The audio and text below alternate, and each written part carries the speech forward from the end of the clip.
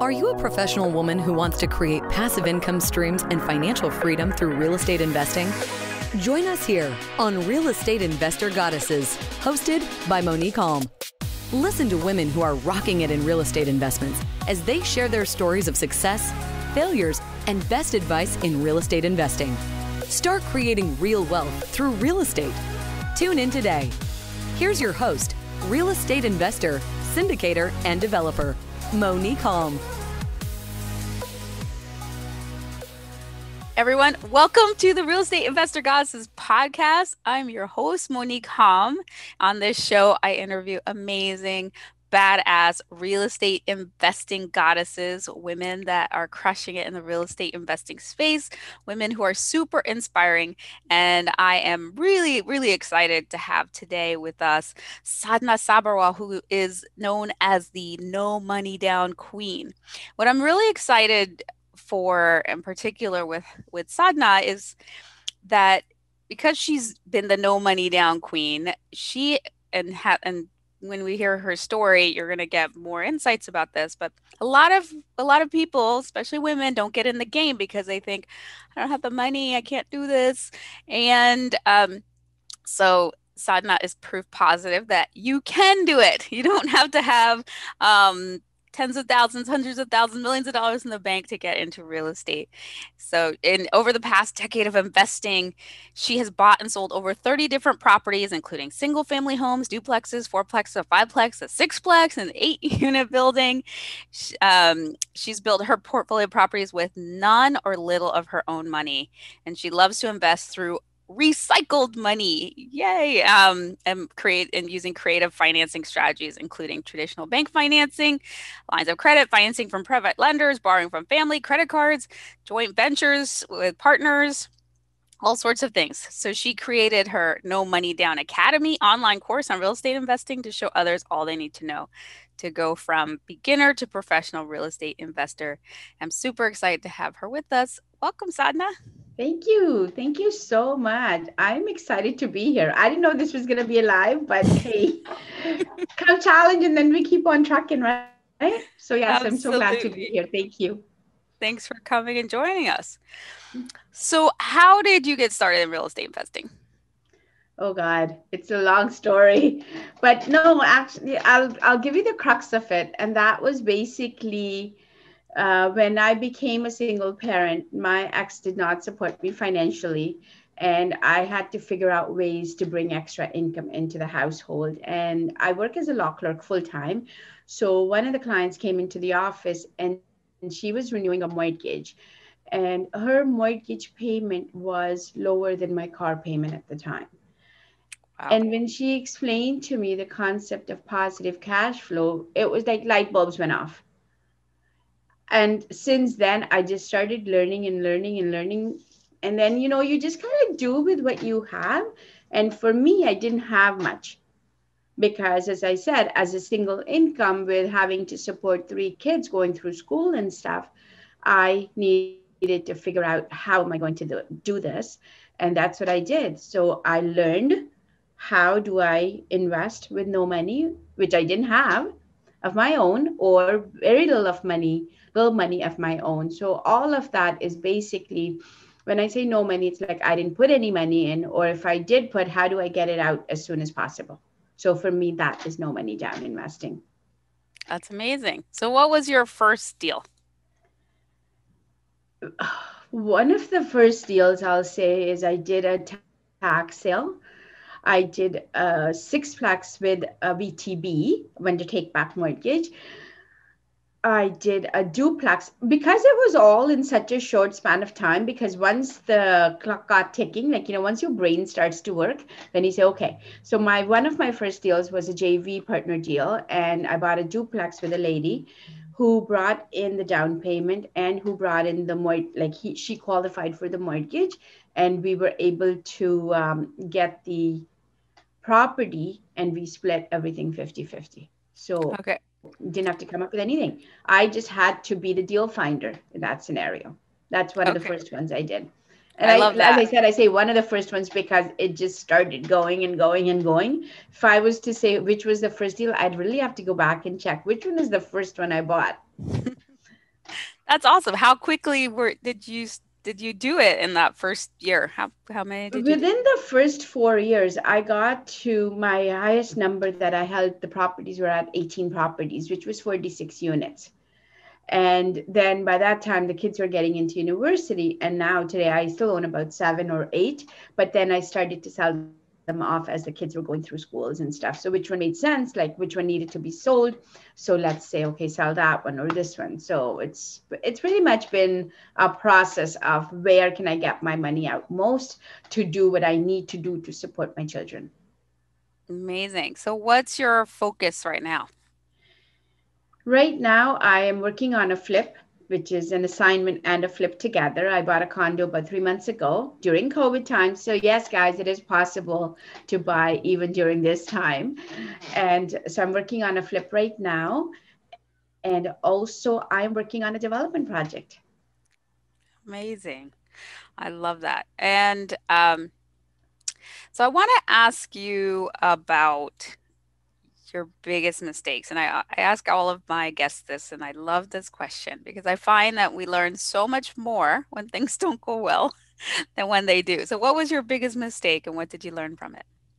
I'd have to say, I wish at the beginning when I started, I wish I had more money so I could have hired amazing mentors right off the beginning, because then I know my growth would have been much stronger. And I think also knowing that somebody has your back, like knowing that you have your mentor who's going to guide you or to avoid pitfalls, I think I would have gotten farther in the amount of time that I've done, because I wasn't really thinking. My goal was only to put my kids through school or to put them through university. And that's all I was thinking. I wasn't thinking a bigger picture. I wasn't thinking, oh my God, let's get to 200 units or let's get to 500 units. That wasn't the goal. And even like for me, having created the No Money Down Academy, I never thought that I would be teaching this stuff, because really my life is fine. It was fine and it's still fine, because all I was thinking is that, okay, my kids, in order for me to put my kids through university, I need this much money, and therefore I need to create this much income. So I was, through real estate, I've been able to do that. Now, had I thought about, oh my God, let me get to be a billionaire, maybe I would have chosen different mentors, or maybe I would have gotten more mentorship. So that's one thing I do say, that I wish I had gotten different, and not different mentors right at the beginning. So I that mean, you say since then, I that's have spent a lot of money on my education, but now it's in a different direction. It's now more towards teaching and doing a lot less. Like I'm not going for quantity anymore. I'm going for quality. so your biggest mistake was not having a mentor up front, not thinking bigger. Yes, yes. Yeah, good, really good. And what are you most proud of? My 3 babies, two of them are in medicine, and one of them has done his MBA from Northwestern, which I'm not sure if you know. I mean, it's one of the top 5 management schools I in, do. right? So my youngest one has done his MBA from there, and my oldest one is already a doctor. He's graduated and stuff. And my middle one is at DALU, which is in Halifax, Nova Scotia. So I'm proud of Congratulations. the what they have become through me becoming what I have become. That's beautiful. Not to And take away the credit from them, because obviously they have to work hard. And it's so funny. I had my training yesterday and somebody asked me, like, what's my degree or diploma? Like, what have I done? And I'm like, I've never gone to university. And all my life, I've lived and struggled with this thing that because I didn't go to university, I'm not smart. So that is one of the limiting beliefs I had put upon myself. Like, and this is why I'm saying, if I had done more at the beginning, even with getting mentors and stuff, that belief would have been out the window, instead of that belief coming out now saying, hey, I can do this. Yes, even though I did this on my own for a certain purpose, now it's time to give back on a bigger scale. Like I said, thinking bigger, right? yeah, So it's a huge shift. it is. That is a really big shift. And it's good that you recognize it now though. And Yes, I yes. and I also love, and this is a good it's very inspiring for others who are going, well, I've never been to university. I can't do this. Well, you don't have to have a college degree to do this. And it's, you can go through. So I love that, Sadhana. Yes. Um, so to what do you attribute your success? I think my why. I think because my reason for succeeding was my children, I think anytime you think about giving up, or, obviously not every deal works out to its perfect way. I think my kids, that became my why, was like, I need to do this because I want to make sure my kids don't come out with huge debt on the other side once they graduate. And I mean, we all know how much money it costs to even just do one degree, to go to university, right? I have a coworker. She did a law clerk program, and I think she's been graduated for like 6 years, 7 years, and she's still paying for those student debts. And it breaks my heart because, I mean, that was my thing, because I know how much it costs for a child to go through the education system, right? And so therefore, when I had three of those going through that process, I'm like, I need to do this for my kids. And I think that's when you realize no matter what else happens, keep your eye on the prize. And for me, my prize was my three children going through university and being able to succeed at what they do. That's incredible. And what a gift you gave them to be able to, for them to go to school debt free. Um, and now they can Mhm. share their gifts with the world and not have to worry about having, a mortgage or two on their backs, you know. Well, they can do their own mortgages. I was only worried Well, about like the the tuition value of and a the stuff. mortgage, right? Yes, Like, yes, the this degree, which you might as well have bought a property or two. yes. I mean, Um, there are certain properties I regret selling because I had to come up with the money for tuition and stuff. But you know what? It's okay because everything comes to teach you something. Everything is yeah, a process. And you know what? Even though I sold those properties, and yes, they could have been worth a lot more, I always feel God has a better plan. It was meant to be. It taught me what it needed to teach me, and you move on. And it's the same question I get asked many times about my ex-husband as well. And I remember, and I say this many times, one of the advice that I got after my divorce was that don't make your life miserable trying to make his life miserable. And great I have advice. followed that to a T because I, to this day, have never wished any ill will on him. My journey with him was for a certain amount of time. I got three beautiful kids out of it. He left me with a home, a roof over my head, and I'm grateful. I'm grateful for that, and I thank you and thank him for that.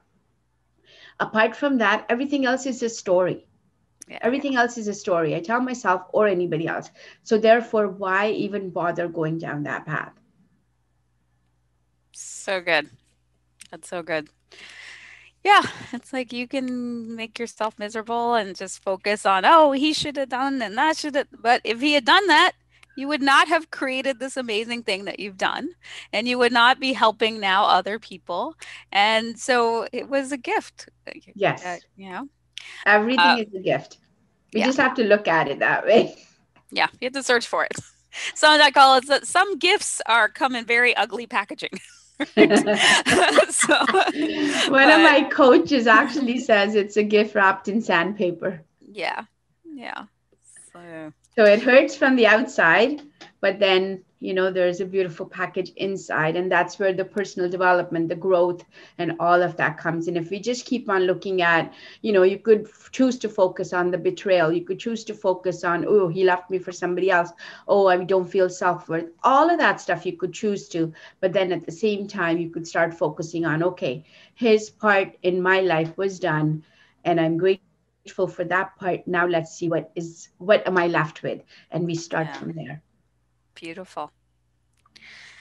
So, what advice do you have for a woman who's just starting out in real estate investing? Get the knowledge, and you don't need to learn everything before you start, because by the time you learn everything, something else would change. So that's where you will get stuck in paralysis analysis. So one of the slides I have on my presentation is imperfect action is better than no action.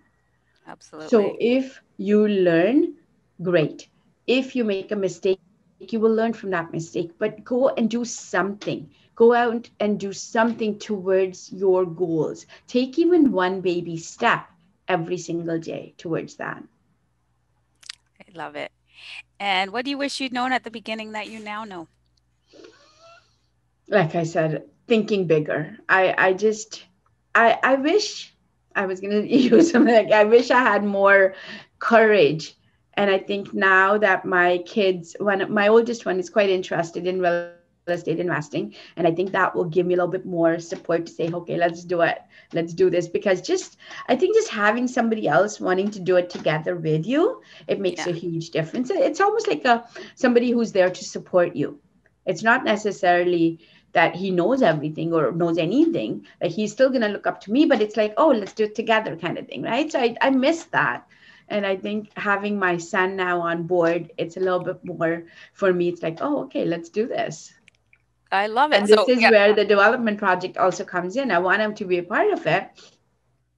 And I think he's getting interested. So I know for me, as I teach him, also, I'm also teaching my students as well. And this is one of the things I say. I mean, I don't know anything about development, but the JV partner that I picked for that is has his own construction company. So I know he does, and I will learn. So, same thing with women out there. If you don't know something, partner up with somebody who does, and you will learn in the process. So don't have to be like, oh my God, I don't know this. What do I do? I'm tongue tied and I'm feet tied and I'm toe tied.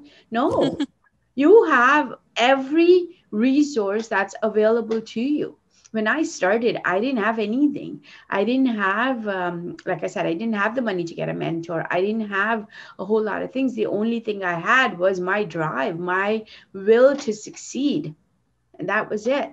And then when you ask yourself the questions about how do I do something, your mind is going to give you answers to that question. But if you say something like, oh, why can't I ever get success at this? Your mind's going to give you the answers to that question. yeah, So it's the answers in the questions you're asking yourself, because those are the answers you're going to get. so good. Yeah, that's what I would say. It's like asking yourself the right questions is that's the path. Mhm. And I think you might have answered that there. It's for one of our viewers here is asked if your kids are succeeding in real estate too, and said now one of Well, them my is. youngest one just bought a house in Seattle because that's where he lives. And my oldest one, as I said, he is helping me now in my project that I'm doing for the first time, which is a development project. I love it. That's so great. Okay, so before we get to our famed end of show Trinity, which is a brag, a gratitude, and a desire, how can people connect with you, find out more about what you do? Okay. Well, as you said, I have built a course, an online course. It's called the nomoneydownacademy.com. If you can't remember my name, just do singlemommillionaire.com. You can reach me through there. I do host free trainings every so often. We're trying to figure out a schedule. So every like 2 to 3 to 4 times a month kind of thing. So you could register for those trainings even through nomoneydownacademy.com or just through Facebook and LinkedIn. All right, beautiful. Okay, now it's time for our Trinity. What are you celebrating right now? What's one brag? I think me starting on my first development project. I just am so excited about it because I've done buy and hold, I've done flips, I've done renovations. Even though it's good to have learned from all of that, I think I'm really excited about the development project. So good. So well bragged. And what's one thing you are grateful for? My life. And then actually, I'm going to say for my ex husband leaving, so I could start on my soul journey. And I mean that both ways, SOUL and SOLE, because if he was still in my life, I don't think I would have been on this journey. So I Beautiful. have to say, I'm grateful for him leaving. That's gorgeous. And last but not least, what's one desire? To be able to transform lives out there.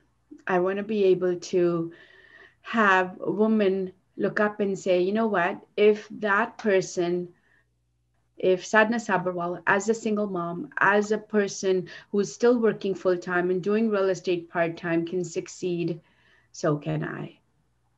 I love it. So shall your desire be, or so much better than you can imagine, under grace and in perfect ways. So thank you so much for coming and sharing your wisdom with us, Sadhana. Y'all, to connect with Sadhana Sabharwal, you can look her up on Facebook or LinkedIn, or go to singlemommillionaire.com. Look up the No Money Down Academy. And to connect with me, go to real estate or reigoddesses.com. We're also at REI Goddesses on the socials. And definitely, if you've enjoyed this, then subscribe and come back next time for another Real Estate Investor Goddesses podcast. Thanks. Bye-bye. Thank you. You have just listened to another episode of Real Estate Investor Goddesses, a show dedicated to sharing stories of women creating real wealth through real estate. If you found value on what you just heard, feel free to share with your friends. Visit us at reigoddesses.com to learn more about our programs and live events, as well as to access other resources. Until next time.